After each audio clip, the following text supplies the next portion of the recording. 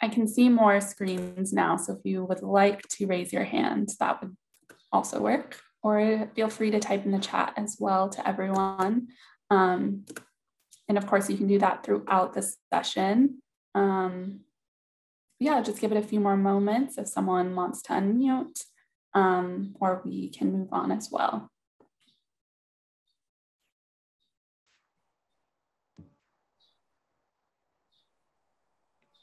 Hi. All right. My name is Prasad Jaradi, and I'm trying to share my room's experience. I met a few people who are passionate about the ocean and living surrounding the oceans, and at the same time, they're also concerned about the issues that are happening with the ocean, including fishing, etc. So I started bragging about my experience from my childhood, and I also bragged about the work that I am doing through organic engines to rejuvenate coral reefs and mangroves, and also treating the oil spills into the ocean. And I have invited my group to join hands to collectively work together to save the ocean health. Thank you. Thank you for sharing. Yeah, thanks for sharing. That's awesome. Yeah, good to hear some like lively discussions in the breakout rooms. So yeah, today I'm going to introduce our topic and a case study. So over 3 billion people globally depend on seafood as their primary source of protein. And unfortunately, roughly 30%. So unsustainable fisheries and farms dominate the global seafood trade, resulting in unrelenting marine ecosystem degradation, and many sustainable seafood products lack market access. So yeah, today's topic is mostly on overfishing, and the Oceanwise seafood label is synonymous with sustainable seafood choice.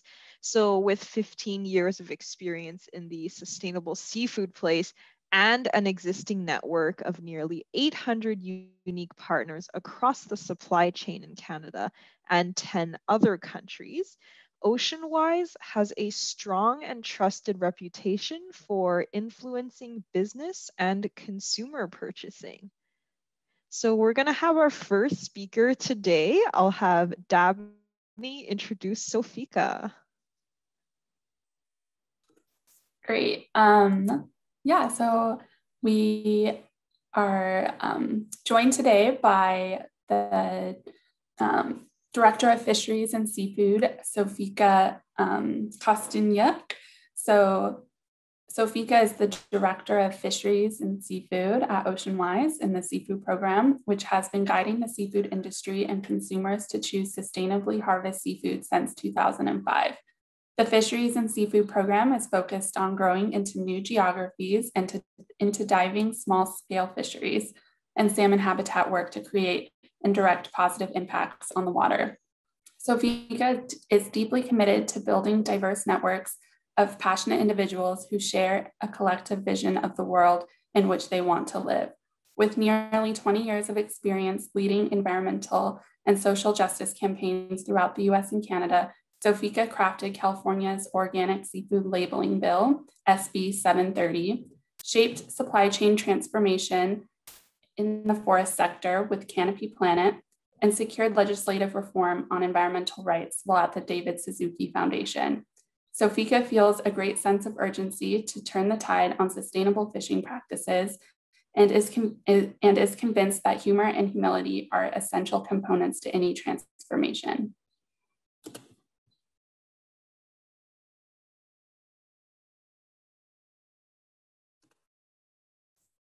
So now, Sofika, you can share your screen.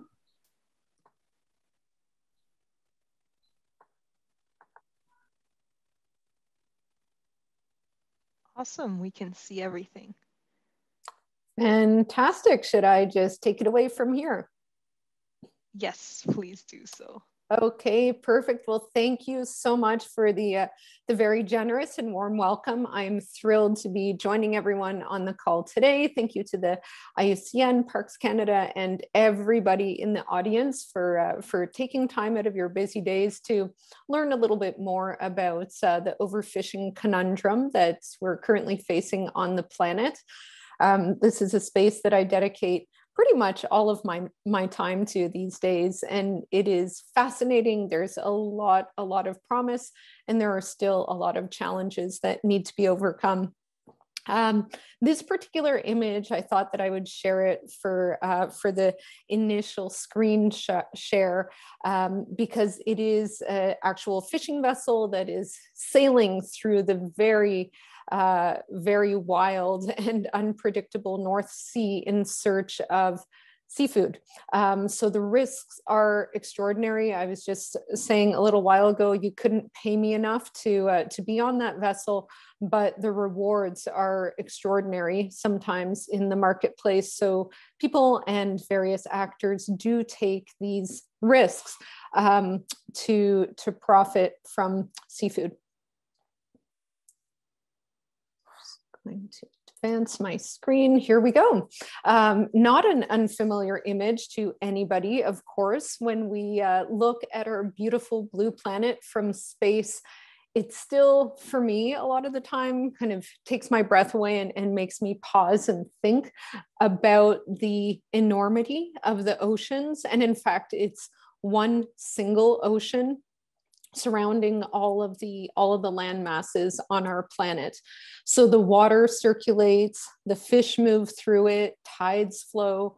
2.8 billion people live in coastal communities, so are deeply, deeply connected every single day to the health of those coastlines, and often live and work near and on the ocean.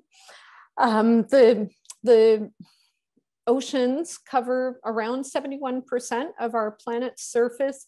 They possess some of the most extraordinary land formations on Earth, the deepest trenches, the largest mountain chains, and they're still extraordinarily mysterious. Even to this day, we know much more about outer space than we do about the oceans and what they contain. But despite this vastness, humans, people, we have managed to very negatively impact the ocean, certainly in the last 50 to 60 years. And in order for us to begin turning the tide on the problems that we've created, we have to spend time and think about what those problems are and what the trajectories are if we don't change our ways. But also, what are the solutions that are out there? Some simple, some complex. How do we repair the problems that we have created? So just a little bit of a trip back in time to my youth. This is me in the days when I actually had a six-pack, playing in the ocean with my brother and my father. This is kind of late 70s, early 80s. And this is really how I spent a whole lot of time in the summers. My parents were both high school teachers. My father was a math teacher and my mother taught geography and French. But whoa, were we ever ready for adventure? The day after school finished, we would pack up our camper van and really just explore the wilds and the coastlines of North America. And this is really how I spent so many of my days: snorkeling in the waters, swimming, boogie boarding, body surfing. It was pretty darn idyllic. So yeah, I would say the water and the oceans were sort of bred into me as something that that I was very much connected to, and that I derived a lot of pleasure from. So life was very different back then. I mean, it was 40 or so years ago. The global population was sitting around 4.5 billion people, as opposed to the 7.8 billion people that currently inhabit the planet. Mount St. Helens, if you ever heard about that, erupted at that time. Post-it notes were invented, transformed the office space forever. But also atmospheric carbon was at around 335 parts per million as compared to 414 or so parts per million today. Lots has changed in a very short time span. So fast forward around 40 years or so, I had the privilege of traveling to Japan a few summers ago to Toyosu Fish Market, which is the largest, if not second largest fish market on the planet. We arrived around 7 o'clock in the morning, and this is the photo to the left, at the tail end of the daily tuna auction. And I was absolutely struck by the magnitude of this facility. This is a tiny little snippet of the huge floor space that was set aside every single day for tuna auctioning. And this just really impacted me so much. It was probably a few football fields of space that had been covered by tuna earlier that morning. To the right is, of course, not an unfamiliar image, again, of fish being captured. This is a purse seine that's really just a big net that cinches up at the top and hauls the fish up onto the deck of the boat for processing. What is overfishing? And most simply put, overfishing is pulling too many fish out of the sea where the breeding population cannot recover adequately. That's all it is. The ocean is the last wild frontier, and we know that increased fishing pressure drives this very nearsighted approach, and it just can't be sustained. As a result, overfishing is very often quoted as one of the greatest threats facing our oceans today, of course, with climate change and other types of pollution.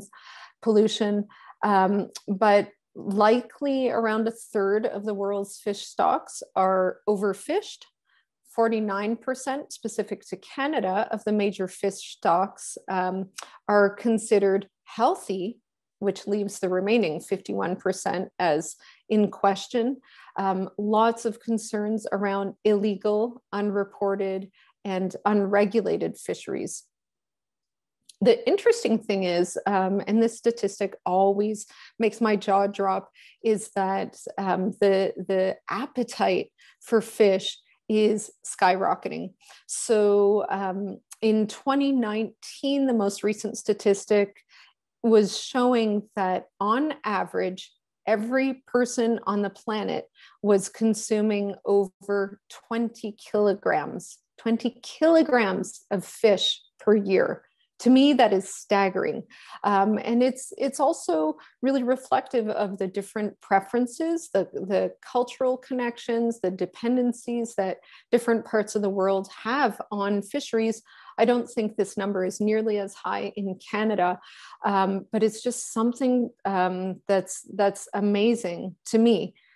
The other interesting piece is that aquaculture, far less so talked about, and when we hear the term aquaculture, we often think shrimp farming and salmon farming, but aquaculture is very diverse and super prolific around the planet, currently makes up over 50% of all the fish consumed and produced on the planet. The demand for this type of lean protein is continuing to escalate. And so we really have to be a lot smarter about the way that we produce, consume, and harvest seafood. Now, what are the problems with overfishing? Why does it actually matter? Well, overfishing produces all of these cascading effects. As we know, without any doubt, nothing exists in a vacuum. If you impact a certain part of an ecosystem, there are ripple effects throughout the rest of the ecosystem. Things happen from various types of gear, like these purse seines that are depicted on the screen, bottom trawls. They impact habitat. They impact other species, producing bycatch. There are often social justice issues associated with these very large scale operations that operate in very remote places around the planet where there is no oversight, regulatory oversight. We have to be super mindful about the way that we remove species from the ocean if we're choosing to eat seafood at all. So how much fish is coming out of the ocean on an annual basis? Well, nobody actually knows with pinpoint accuracy. And the reason is because of that big segment, the IUU, illegal, unreported, and unregulated fishing that's going on. That part of the fishing industry makes up approximately 30% of all seafood that's coming out of the ocean. And by weight, it's estimated. So if you think of every single person in Canada, combine their weight, multiply that by 9. So this is a very large number. That's how much is being estimated of fish that's coming out of the water that is unreported and illegally caught. So something must change, because we see images like this on the right far too often. This is a sad depiction of bycatch from a shrimp fishery. So it was getting trawled. We see all kinds of bycatch, anything from prawns to scallops to, of course, the shark and everything else, which is heartbreaking. How on earth did we get here? Well, we actually got to this place not that long ago. People have been fishing sustainably on the planet since we've been walking, and anyone that was living near a coastline or on a river, on a lake where there was fish present, that was a source of food, and it was sustainable. It was local. It was small scale, artisanal, we now call this. It was very targeted. So one species would be pulled out with, a net or a harpoon or a hook, whatever it was. This has gone on for tens of thousands of years. Aquaculture, so the farming of fish and seafood, has also gone on sustainably for well over 3,000 years. Many documented cases of small scale farms, usually vegetarian species, things like carp and tilapia, other species like that people were growing in ponds in their villages and close by to their homes. Again, very sustainable, small scale, really very, very little impact. So where did things begin to shift? Well, in the 1950s, with the invention of new technologies, fishing ships, fishing boats started to get a lot bigger, a lot more technologically advanced. And we see the contrast here between the picture on the top left, on the top right, versus the one on the bottom right. Top right is sort of a standard fishing boat from the 1950s, probably going out for a day trip. Bottom right, this is a big trawler that set sail out of Germany in 2018. This type of fishing vessel has processing facilities on board. It has deep freezers on board. It can stay out at sea for many, many weeks, if not months at a time. Sometimes these vessels are actually in a network with very large kind of mothership vessels where they deposit their catch on the mothership. That mothership takes it back to shore to get it into the marketplace. And this vessel, along with many others, stay out at sea.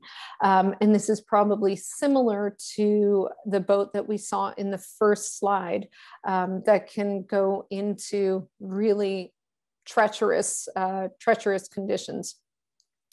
So here on the left, between the 1950s and 2005, it's a heat map of where fishing occurred. Again, 1950s, right along the coastlines, not venturing far out into the far reaches of the ocean.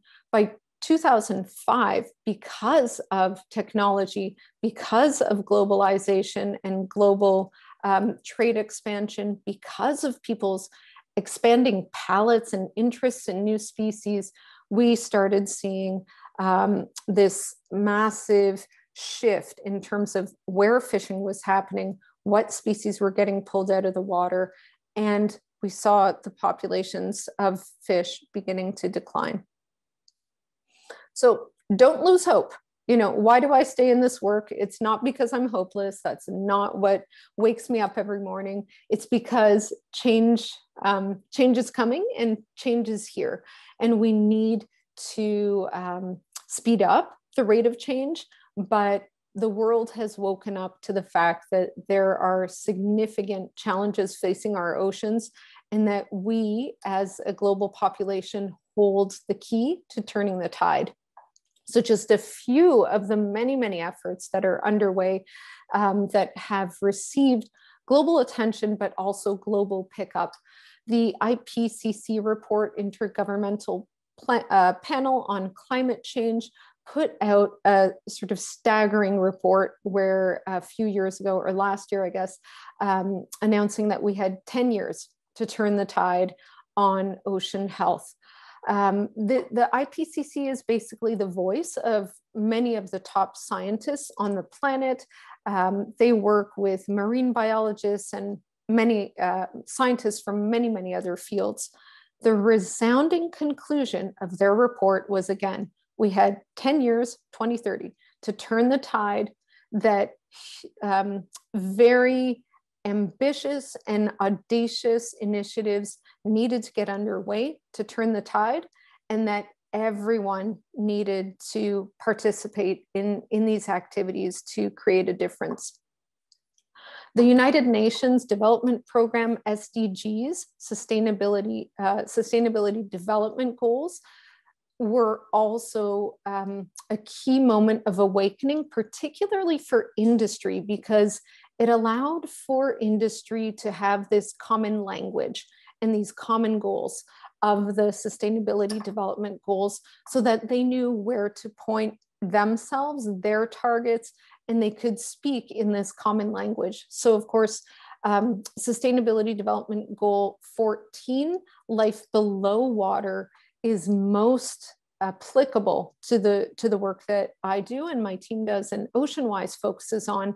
But there are many other SDGs that are also really, really important for us not to lose sight of and to bring into our efforts every day. For example, SDG 1, which is no poverty, SDG 2, zero hunger, SDG 8, decent work and economic growth. Over 60 million people globally are directly employed in the fishing industry. So it's really important to give people good quality and safe work. And lastly, SDG 13, of course, climate action. Third, we have here Rise Up. This is a group that leverages the SDG framework and the SDG system. They are calling for global action between civil society, fisher people, indigenous people, philanthropic organizations, governments, corporations, to jointly agree to bold action to safeguard the oceans. So we see these kind of cascading efforts rising up out of the SDGs and the United Nations leadership in this space. And OceanWise, of course, we have also built our own conservation strategy that's pointed at 2030 to change the tide on some very specific efforts. We have 7 initiatives that we are all committed to, that our board is supporting and championing us making progress in this space. We're so thrilled because we know that young people, everyone has a role to play, but young people in particular are getting very involved. They're very vocal. Young people are who really put sort of the climate conversation and crisis on the map. Young people are showing up on the covers of Time magazine because of their activism. And it's just, you know, this is the world that you've largely inherited. So I think that the sense of urgency is so much more evident and pertinent, I guess, to your world than it might be to older generations that have maybe had a bit of an easier go of it in the past. And I will tell you, I have an 11-year-old daughter who is very highly attuned to what is happening globally. She holds me to task. So that is what is burning the fire under my behind to do the very best that I can every day. A few other places where OceanWise is very intentionally showing up is in a collaborative global solutions space. So there are two global bodies that we belong to. One is the Global Seafood Ratings Alliance, a group of 14 organizations from places like Japan, China, Australia, the Netherlands. We have a group there from Brazil and Costa Rica. We all work collectively together on the same goals. We might appear differently in the public space and in the marketplace with different labels or logos, but we are all working towards a place where the ocean is healthy and thriving into the future, which means no destructive, no illegal fishing practices. That is unacceptable. There's also the Conservation Alliance for Seafood Solutions. This global body is now comprised of around 43 member groups, anything from aquariums to stakeholder groups to some in the industry, some in the supply chain, organizations like ourselves. And we work collectively to accelerate our leverage and accelerate our action to ensure that fishing practices are sustainable, that the supply chain and consumers are preferentially sourcing sustainable seafood. So what is OceanWise's definition of sustainable seafood? We have three primary criteria that we look at to ensure that stocks are healthy. So they're healthy and resilient, and can withstand fishing pressures. There are effective and adaptive management practices, and there's limited impact on habitat and other species. We work throughout the entire supply chain.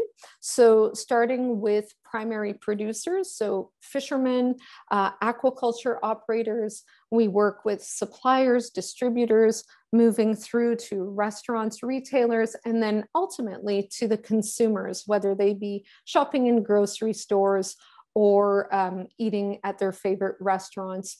We provide a lot of content, easy to use tools, and it really is just a system of on and off. So yes, something is recommended, in which case it receives the logo and the acknowledgement that it is sustainable from an ecological perspective, or no, it's not, and there will be an absence of a logo.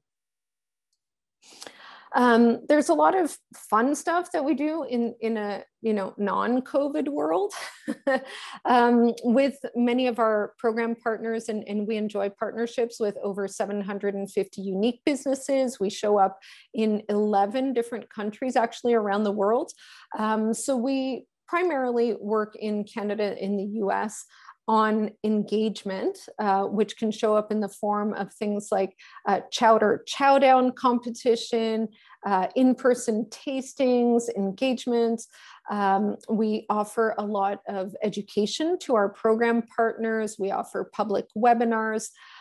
There's something that we're very enthusiastic about pushing a lot more in the coming years. And this year is sort of the year that we're getting into this space, is thinking about restorative and ocean positive species, those that actually contribute back into the environment where they are farmed.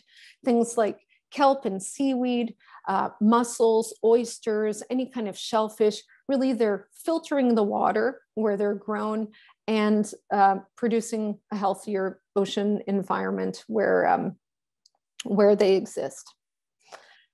Something that we're quite enthusiastic about this June and July, though we're still operating in a virtual environment, because we have around 3,000 physical locations of our business partners, a Waves of Change campaign. And this is the campaign to end overfishing. We are calling on our business partners to be bold, to make public commitments in terms of what species they will be removing from their inventories and replacing them with sustainable seafood offerings.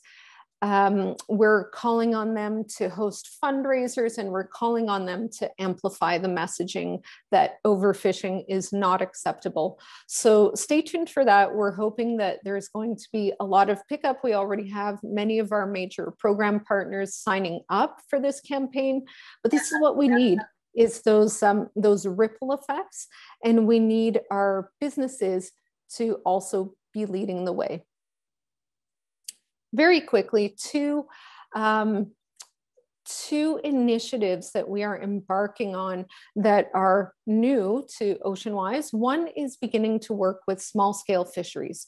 So we have just received some seed funding from the Canadian federal government to partner with our Arctic program at OceanWise and our Arctic partners up in Nunavut to look at small-scale Inuit fisheries and bring them into the fold of sustainable fisheries ratings and recommendations to give them the profile that they have lacked in the past. We just held our kickoff meeting with our program partners yesterday. Really, really enthusiastic about learning from our partners in the North and co-creating this new sort of microeconomy that we believe will benefit them, will ensure that they are able to continue fishing sustainably in traditional areas as well with traditional methods, and just sort of celebrating the fact that many people are really harvesting fish in a sustainable way and can support their communities. We're also embarking on a salmon initiative that's focusing on climate change and the impacts of climate change on Pacific salmon species. So this will be a multi-year project where we'll be mapping out the areas where waters look like they will stay the coldest. Salmon require cold water refuges to survive and to thrive. Once that mapping phase is complete, then we'll be partnering with a number of organizations that are experts in restoration and conservation efforts to ensure that we're able to provide that data and guidance, and they're able to actually undertake the restoration efforts that are required to give Pacific salmon a chance to thrive again on the Pacific coast.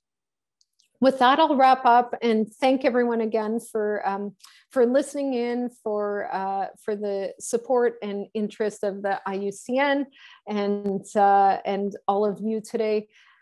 Just let's remember, nature is indeed resilient. If we give nature the chance to rebound, we will be ensuring that we too can enjoy a healthy and prosperous future. Thank you. Wow, thanks, Sofika. That was a wonderful presentation. Yeah, learned so much, and I especially liked that picture with the tuna. Yeah, so now we have a Q&A session. I already see a lot of comments in the chat. So, okay, I'll just scroll to the first one. There's a lot of them actually. Okay. So Will Harris asked, is there a source material for the statistics? So I think he was referring to one of the earlier slides. Or actually, Will, are you able to unmute and then ask directly? Yeah, hi. It was the slides earlier on about how much was actually unsustainable and like the statistics in Canada. I think it was like a grid on the right side of the slide. I was just wondering if there's any like source material I could maybe do some extra reading into. Yeah, absolutely. So shall I stop sharing my screen? Just a quick question. Yeah, okay. So everything that OceanWise puts out into the world is based in science, always, I would say, peer-reviewed, published science. So that's where all of our recommendations come from. Much of our data in Canada is obtained through the Department of Fisheries and Oceans, DFO. So that's one place where you could find, you know, a lot of the information that you're looking for. Oceana publishes annual fishery audits. That's another place where you can start digging into the details of the various fisheries. I think they have over 200, maybe 215 or so fisheries now that they audit on an annual basis, looking at stock levels, at harvest methods, at locations, and the trends. So you can find a lot of the data there. If there's anything super specific that you're looking for, please just send me a note afterwards and I can follow up with an email and a link. That's brilliant. Thank you. Thank you. Awesome. Yeah, thanks for answering that. So Anna asks, Sofika, do you recommend the Seaspiracy documentary? Sure. I mean, I I watched it. We had a viewing party with the fisheries and seafood team.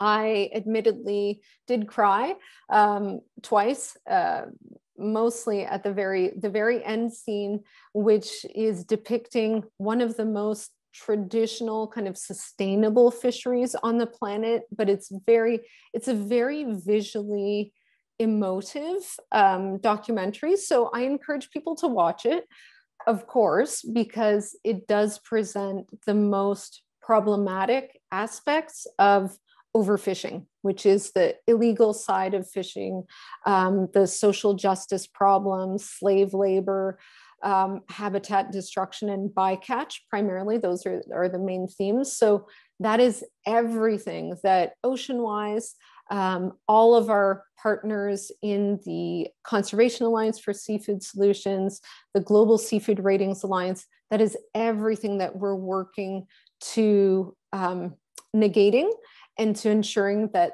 that type of fishing does not continue, because it is highly destructive, highly problematic, super short-sighted, and it should not be allowed.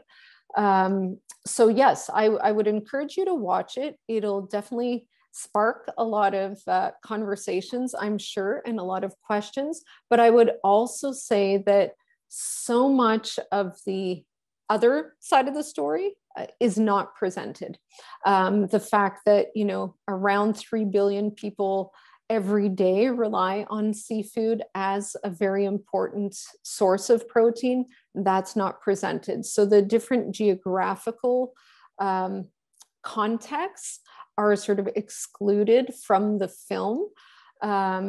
And that's where I would encourage people to spend a bit more space and time, just kind of expanding your knowledge around the full context of what happens in fisheries, because there is a lot of good that happens in fisheries. A lot of fisheries actually are rebounding from areas where they have been overfished. So the National Atmospheric and NOAA, National Oceanic and Atmospheric Administration, every quarter year, they publish a list of fisheries that have rebounded from overfishing. And it's very encouraging, and that's just for the US alone. So we know that if fisheries are properly managed, they can sustain local economies, they can sustain themselves, they can rebound. And that's sort of the solution path moving forward. Great. Yeah, it's good to hear, since that's like a very popular documentary right now. Top 10. Yeah. So Ronan asks, is this relating to the 30x30 movement? So maybe Ronan, you can unmute and ask exactly which part you're referring to.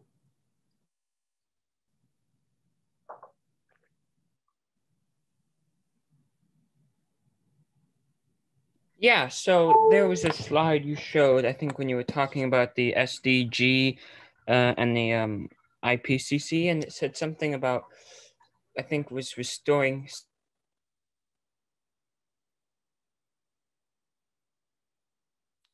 to. I might be losing you, or it might be on my end. I'm sorry, I can't hear you.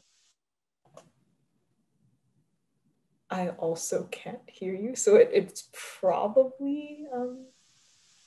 Sorry, was that? Did you say something? Oh, there we go. Did my sound cut out? Yes, it did. Oh, I'm sorry. Okay, I'll start over there. So on the slide when you were talking about the SDG and the IPCC talking about restoring the seafood, I believe by 2030, I was wondering if that was also part of the United Nations organization 30 by 30 movement, which was a global type of movement to restore 30% of the world's oceans by 2030. So I was just curious if that was relating or not. Yeah, that's a great question, and I like the way that your mind is working, sort of in a systems approach. Like, what is the whole ecosystem? It's not directly related to it, but it sort of supports the 30 by 30 movement. And I think 2030 is just such a clear cutoff date that it's very easy for a variety of government bodies, as well as, corporations, nonprofit organizations, stakeholders, to point themselves to, because it is a very sharp deadline. We have to start seeing positive change occur by 2030, or else we know what's on the other side of that line. So I would say loosely, yes. Are they complementary? Yes. Is it the same thing? Not exactly.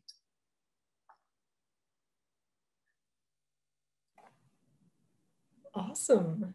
Thanks, Sofika.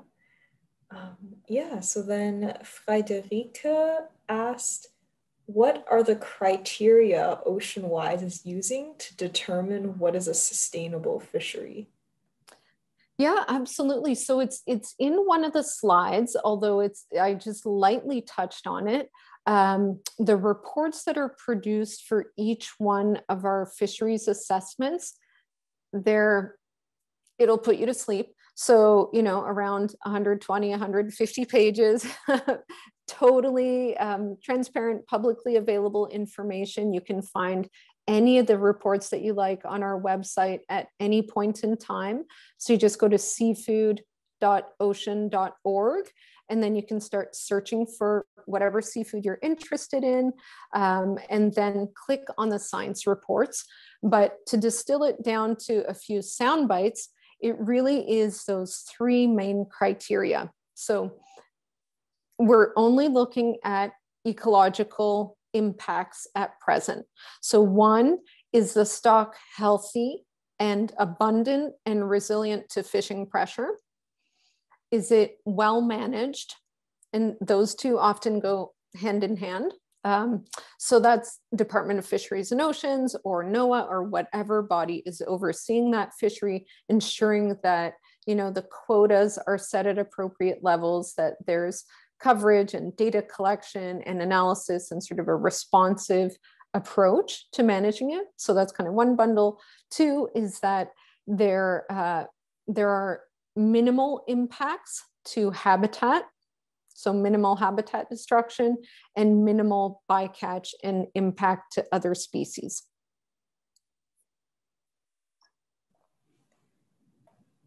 That's great. Yeah, and we have the website in the chat as well, so we can visit this.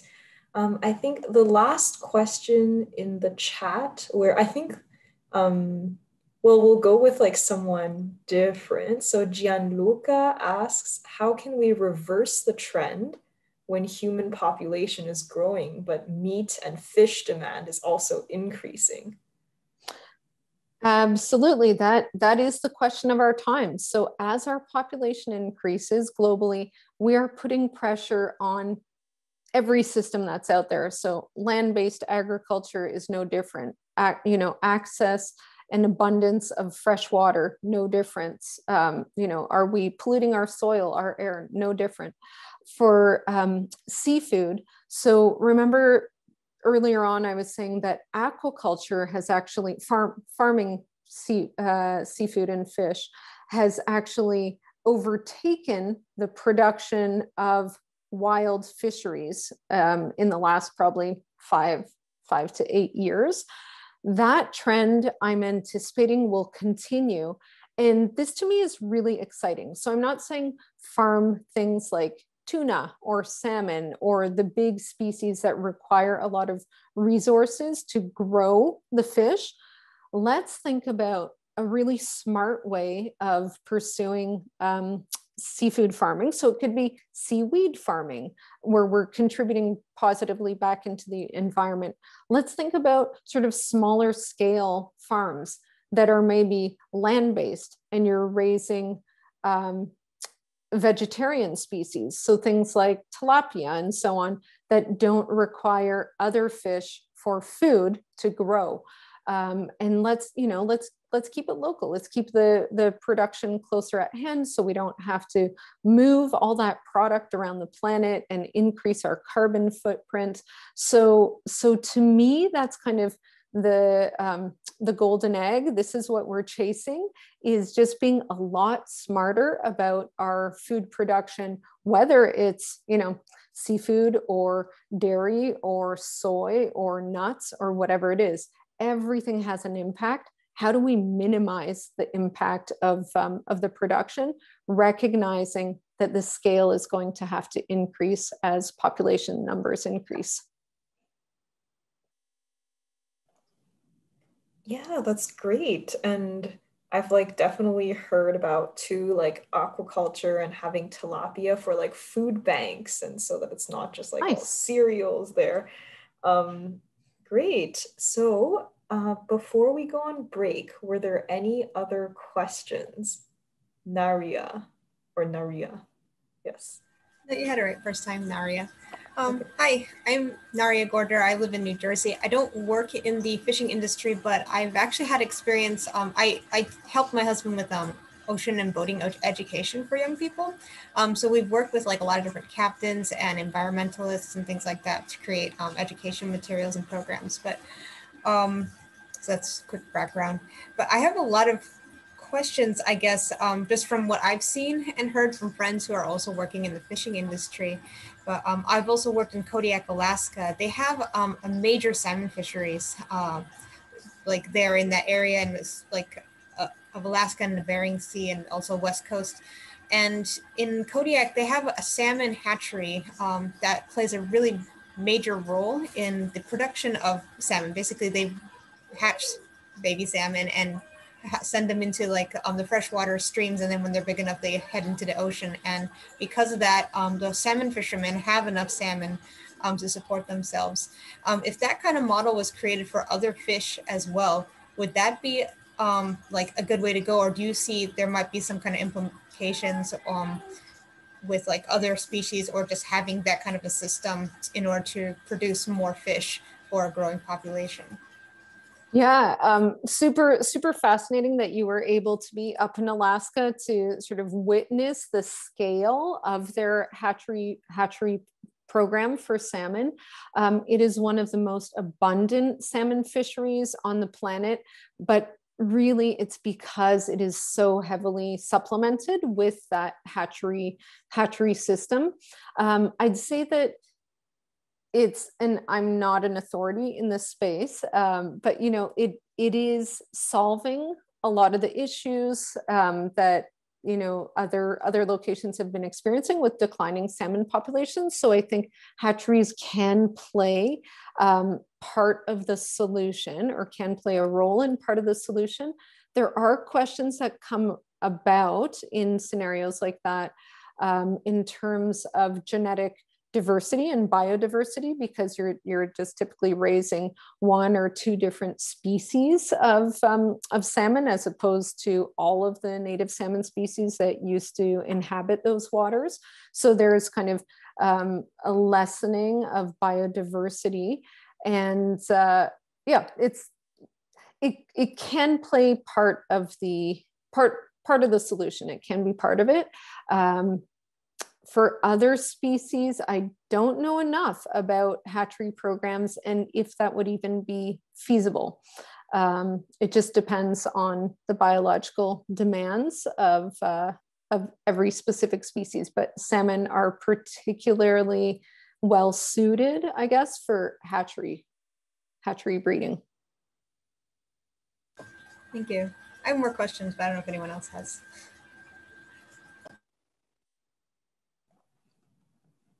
Oh, okay. Yeah, if anyone else had questions, yeah, if I may follow up my previous question.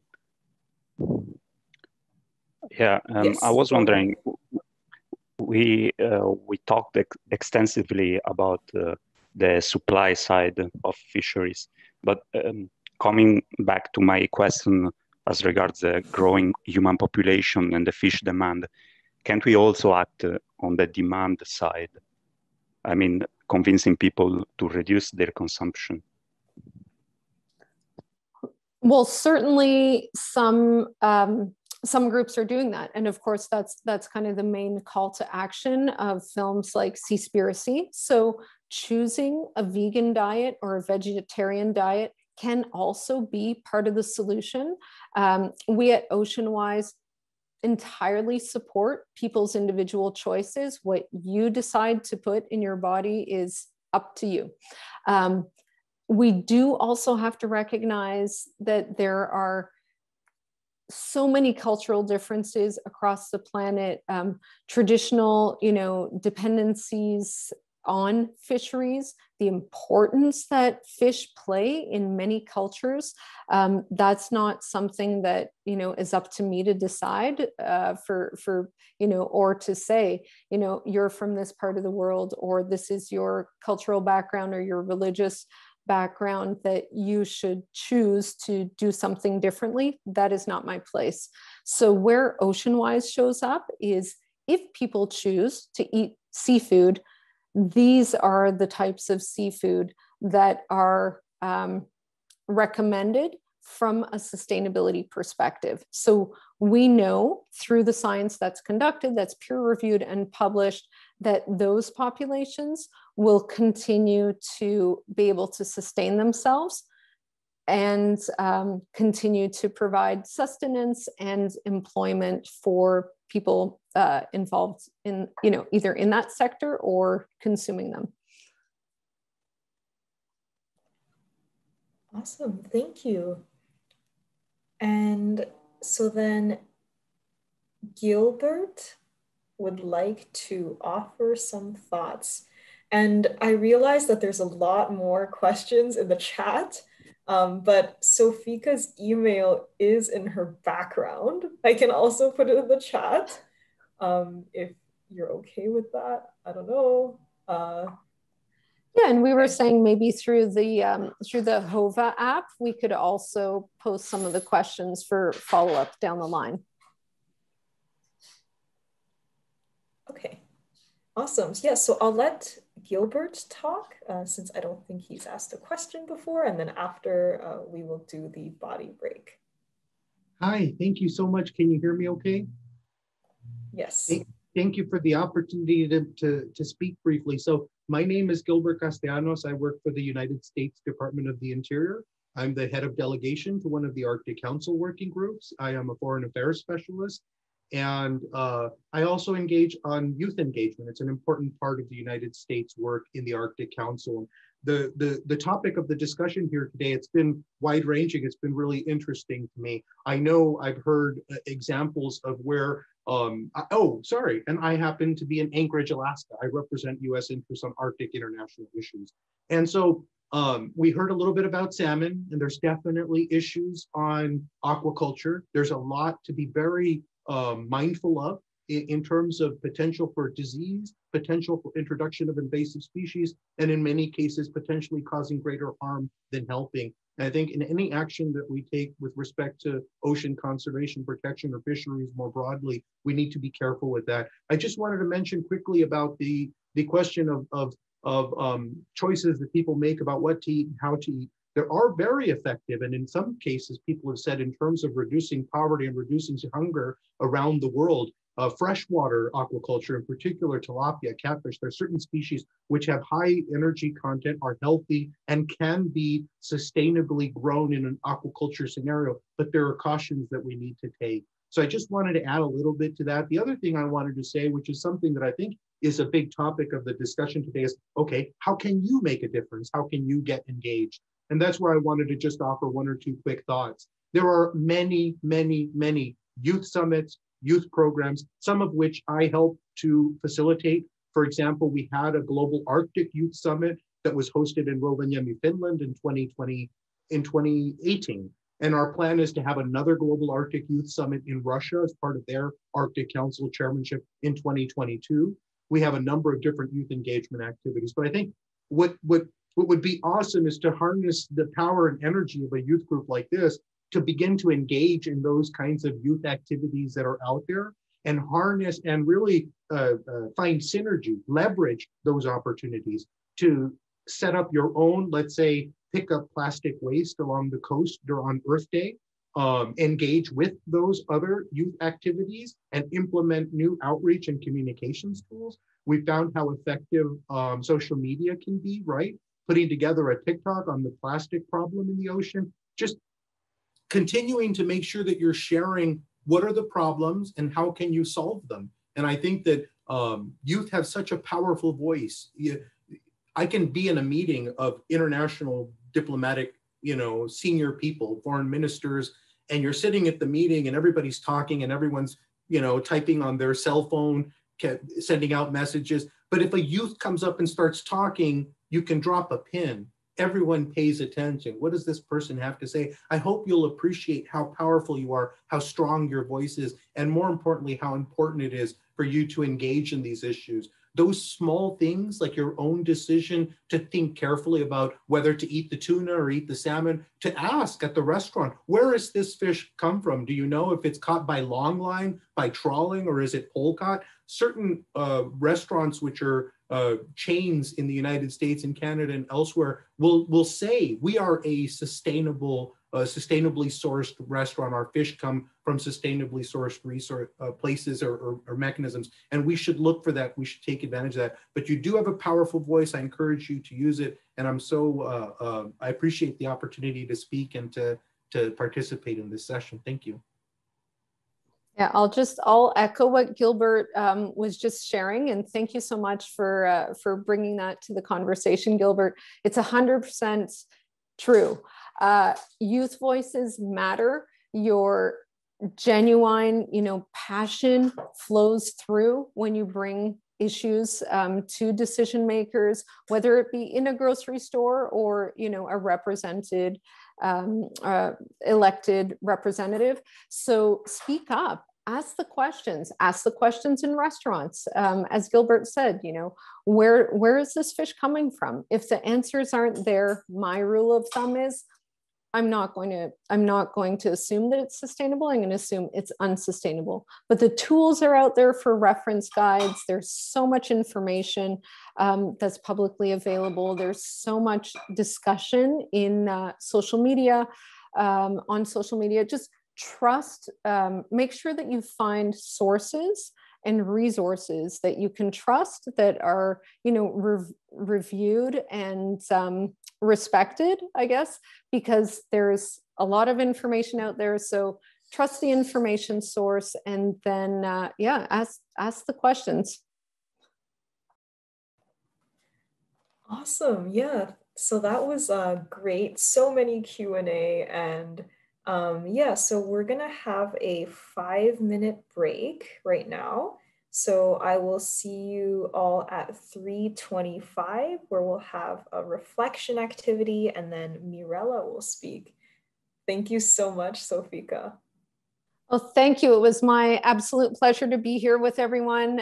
And I do see EEK 4445 comments in the chat. So I'll start looking through that. And I really hope.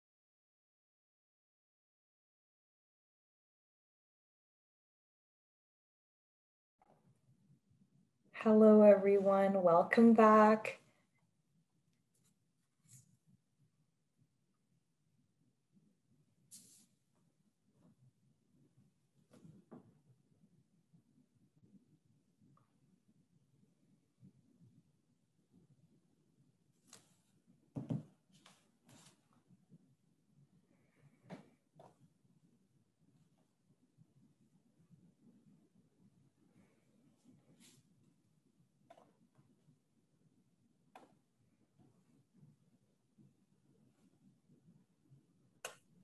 Alrighty, let's get started on our next activity.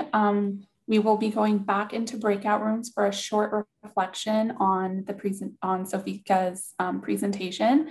And we went a bit over time in the Q&A. So we will make the breakout room a bit short. And I will post the questions in the chat. And then we will come back and I guess depending on time, we'll decide whether or not we have time for a share back. And then we have another short presentation. So here are the questions in the chat. So if you can copy them here before you are put into the breakout room, that way you have them because they don't show up in the breakout room. It's an entirely new chat when we send you. So yeah, so feel free to use these questions as a way to start the conversation, or if you want to continue talking more about kind of specific questions that were asked or posed in response to Sofika's presentation, that works as well. And then we'll see you back here shortly.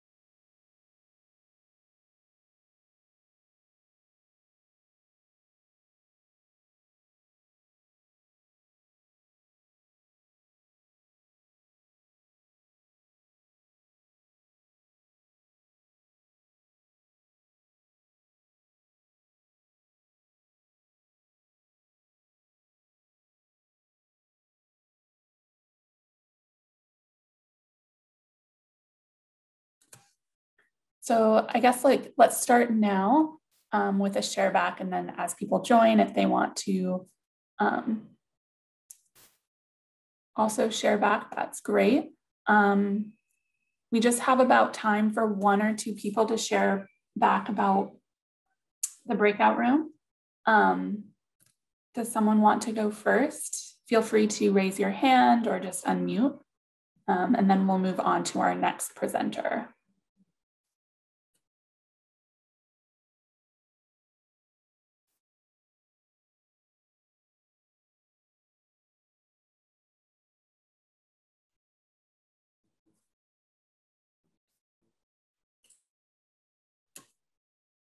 Okay, I think most everyone is back now.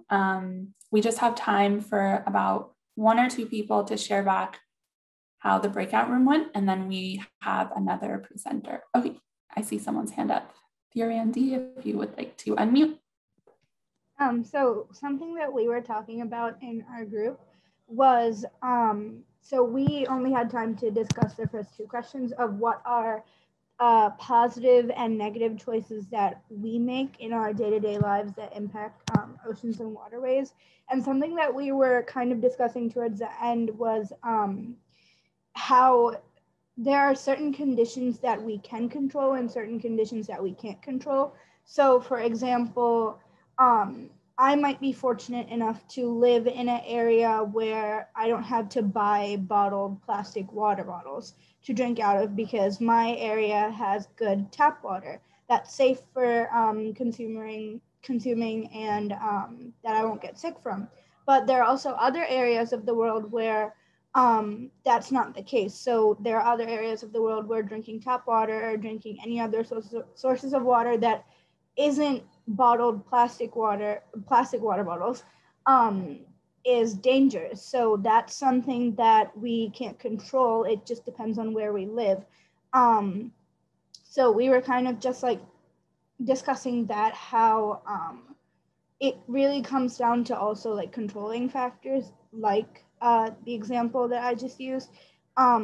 But we were just also kind of saying, like, stemming off of that, there are a lot of things that we can control. So for example, we can control our choice of whether to even consume seafood. So we can control the fact of, are we going to eat fish or are we not going to eat fish? Are we going to contribute to buying plastic water bottles if we live in an area where we don't need to, or are we going to not contribute to it? So it's just kind of like these types of practices that you implement into your lives, into your life, has to kind of like be mindful of where you're living, what are the conditions that come along with your location. And I think that would just be like a good starting point to kind of shape positive factors that would contribute towards, I guess, sustaining and making sure that the ocean is kind of sustained. So. Perfect, thank you so much. And Nikolai, if you would like to unmute. Great. Yep, can everybody hear me talking right now? Yes. Perfect. Okay, so from the top, what we talked about was that what we can do as individuals is, yeah, as was just said, we choose some of the, like for instance, in our family, we chose to have 3 days a week where we choose to be meat-free in our meals. Some go vegan, some go vegetarian. I think it's all about trying and then be aware and educated. That's what came out of the group discussions for the positive impact. The negative side is it's very, very bound in culture all over the world to have protein as a part of what you eat. And so it's also, I come from a family where my mom and dad are butchers.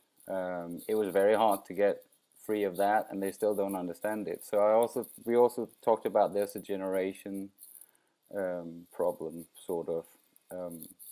But we were also a couple of business people with business backgrounds, and what is still taught to this day, I graduated with my bachelor in 2019, and Sarah did in 2020. They still teach about this linear make, take, waste, and I cannot understand they still teach that.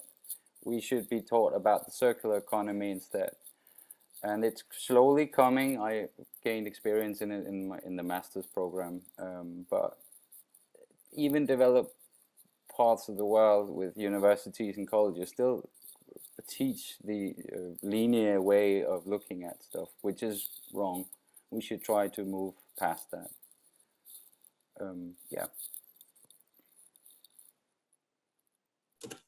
All right, thank you for sharing. Sihan, if you, or I think we're gonna move on to our next presentation, but if other people want to share back what they talked about in their breakout room and continue that conversation, please feel free to use the chat, and then also the community space, which we have posted the link to a few times, but we'll do that again probably before the end of the presentation. Awesome. Yeah, so I will introduce Mirela. So Mirela Leis is the Knowledge Mobilization Coordinator for Ocean Frontier Institute's Future Ocean and Coastal Infrastructures Research Project based at Memorial University in Canada. She holds a Bachelor of Science degree in Oceanography from Federal University of Paraná in Brazil, and a Master of Science degree in Geography from Memorial University, where she received the distinction of the Fellow of the School of Graduate Studies. So her research interests include marine conservation, fisheries sustainability, and marine protected area governance, topics on which she authored peer-reviewed publications and outreach material. She has previously worked as a research fellow with the Too Big to Ignore global scale fisheries research and project coordinator for, well, her current position. And she's also an Ocean Bridge ambassador with OceanWise. So she advocates for ocean conservation and the sustainability of fisheries to Canadian youth. So Mirela, take it away. Thank you so much for the introduction. I hope everyone can hear me and see my screen as well. Perfect. Okay, so good afternoon, everyone. It's a pleasure to be here today as I connect from St. John's, Newfoundland, which is the easternmost point in North America. Thank you so much for the opportunity to present a little bit about my journey from understanding life below water to life above water as a youth navigating through ocean conservation and sustainable fisheries. So I will first dive into the world of life below water as an oceanographer trying to understand some of the main issues with our marine environment in my efforts to protect sea turtles and their habitat. Then I'll emerge to the surface and tell you a bit about my journey as a geographer, understanding small-scale fishers' perceptions so that we leave no one behind as we strive together for sustainable fisheries. And finally, I will share with you the idea of the Fish Market mobile app, which I created and developed to reconnect fishers to local consumers with support from OceanWise's Ocean Bridge program for Canadian youth. So my journey as an oceanographer started by focusing on life below water, exploring the ocean and the coastal ecosystems. Sustainable Development Goal 14 is to conserve and sustainably use the oceans, seas, and marine resources for sustainable development. I wanted to play a role in conserving the oceans too. But there are so many threats to our oceans and coasts, many of which we're all aware of, such as overfishing. And we talked about today how this is one of the major threats facing our oceans today. Habitat destruction, biodiversity loss, marine pollution, unsustainable coastal development. And to top it all off, we have climate change. So I couldn't possibly tackle everything, and especially not on my own. So back in 2010, I started off by focusing on green sea turtle conservation. The green sea turtle is endangered and is with one of the major threats being habitat degradation. Sea turtles, like many other marine organisms, depend on seagrass ecosystems as a foraging and nursing ground. We also depend on seagrass.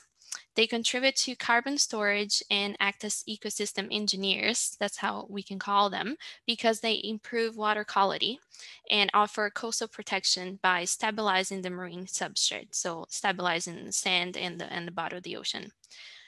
However, like the sea turtles, seagrass meadows are under threat due to coastal development and also eutrophication, which is the increase of nutrients in the coastal zone. They're also extremely vulnerable to climate change. So if I wanted to conserve sea turtles, I needed to conserve seagrass meadows as well. Through my research, I first documented the changes and the impacts to seagrasses on an estuary in southern Brazil, which is where I studied. Then I developed a method which is now used by some consultancy companies in Brazil to identify areas where the seagrass could occur based on the sediment characteristics, so what the bottom look like, what the bottom of the ocean look like. This allows for mapping of priority areas for the green sea turtle conservation and informing sustainable coastal development. So, however, what I started to realize was that to actually put all the results of my research in conservation into practice and have conservation plans that actually worked and effectively conserve seagrass ecosystems and sea turtles, like other marine life, we needed people as well. We needed their interest, their support, their conservation actions. And that's when I decided that I wanted to understand the people who make a living out of the ocean, the same ocean that I was trying to conserve. So what would be the impacts of my conservation plans to those people? What were some of the things that they were doing that already helped with conservation? And how could we become allies in achieving that same goal together? So as I shifted to study marine social sciences, I was determined to try to find a balance between marine conservation and maintenance of coastal livelihoods. Just like I had learned from a small-scale fisher that I talked to, and he told me about a group of islands that was being set aside for conservation without any consultation to them. He said, "It is beautiful to see that place to preserve nature, but fishers make a living out of nature, and there's a need to see both sides." That's when I emerged to the world of life above water, as I'm calling here in this presentation, where I was trying to understand coastal people and fisheries. Sustainable Development Goal Target 14B focuses on providing access for small-scale artisanal fishers to marine resources and markets.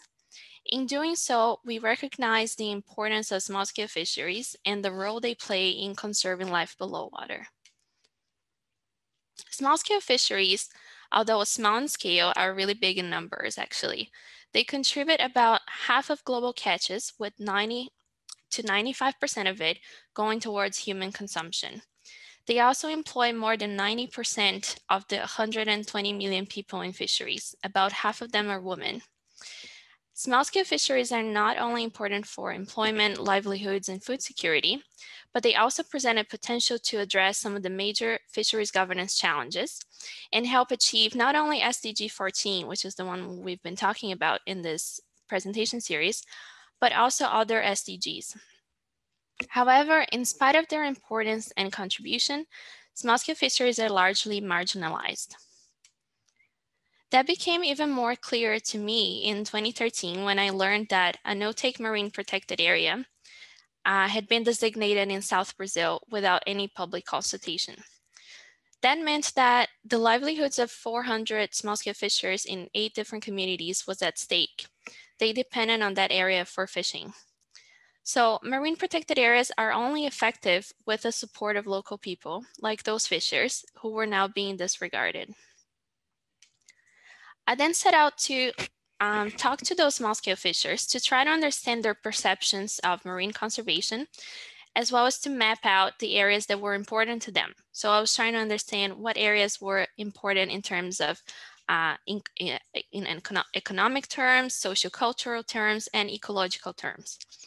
This helped elicit their participation in the process of the MPA implementation, so implementing this new marine protected area, and the inclusion of their values and perceptions towards better governance of that marine protected area and the marine environment around it.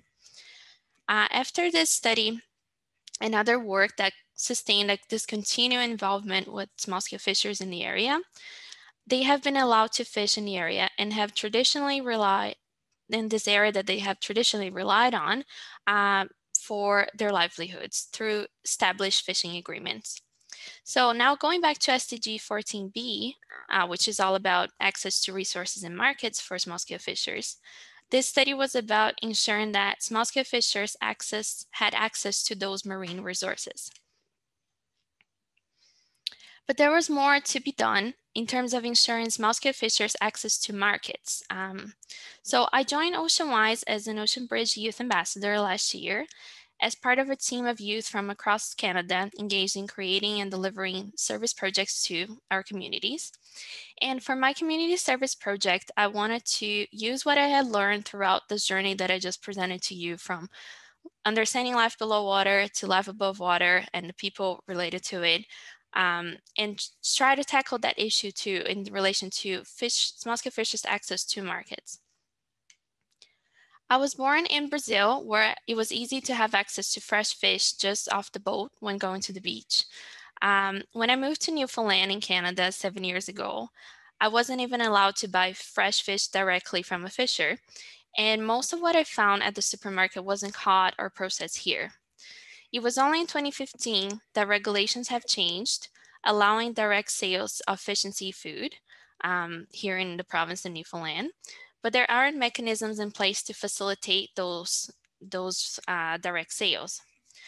And this is in a context where there's a long and complex fish chain, as you can see in this slide, that has increasingly separated fishers from consumers, leaving them disconnected not only geographically, but also socially. With most of the seafood caught in Newfoundland being actually exported, about 90% of it is exported out of the province to other countries. So I wanted to change that and bring local fishers and consumers together again. That's when I created the Fish Market, which is a mobile app for reconnecting local fishers to consumers in Newfoundland, and where fishers can directly sell their catch to local consumers, increasing their revenue while contributing to food sovereignty. And also where consumers can connect with fishers, increasing their access to locally caught seafood while contributing to fishery sustainability. So through a map interface in the app, consumers can find local fishers, learn about them from their fishers' profiles, and then chat about fish and seafood availability, prices, and anything else that you would talk about at an actual fish market. The app is about creating those channels of communication and trying to bring together fishers and consumers through the fish and seafood sales.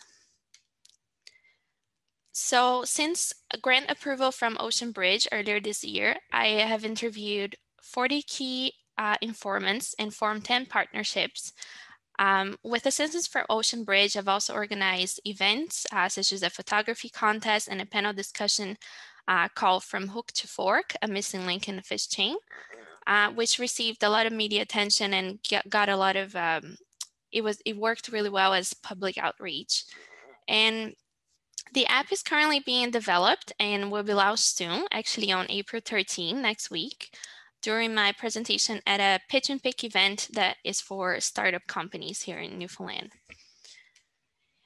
So all of this wouldn't have been possible without the support and mentorship from OceanWise through this Ocean Bridge program, which I highly encourage you to look it up and try to be part of it, because it was really something that helped me think through this idea and put that into action. And I would like to thank our partners and sponsors for this, the Fish Market app, and for joining, and for you too, for joining me today, as I told you about my journey from life below water to life above water, and what I've been doing with OceanWise as part of Ocean Bridge. So I'll be happy to answer any questions now, as well as by email. So yeah, feel free to contact me afterwards as well. And thank you so much.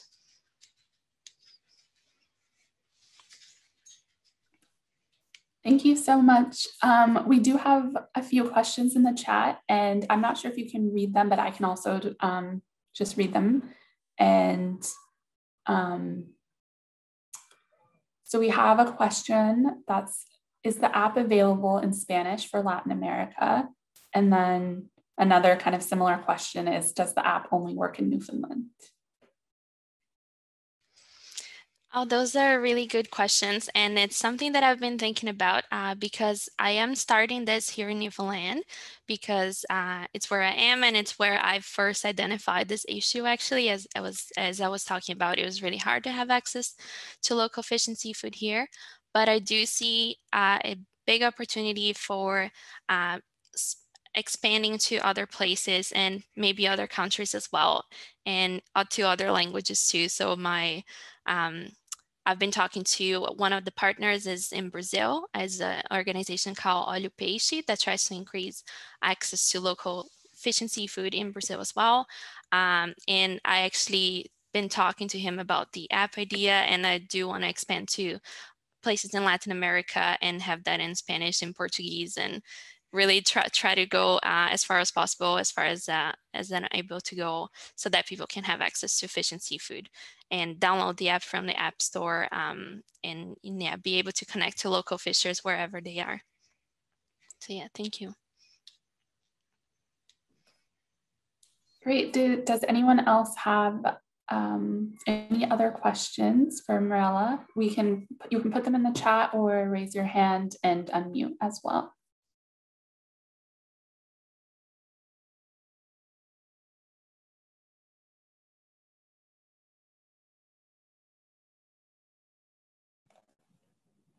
Awesome.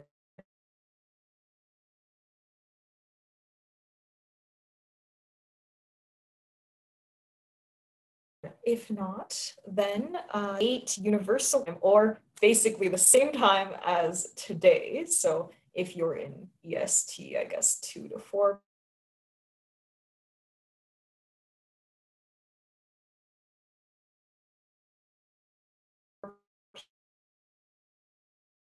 p.m. Come fisheries. So we'll have X-Bridge participants. So yeah, otherwise the community space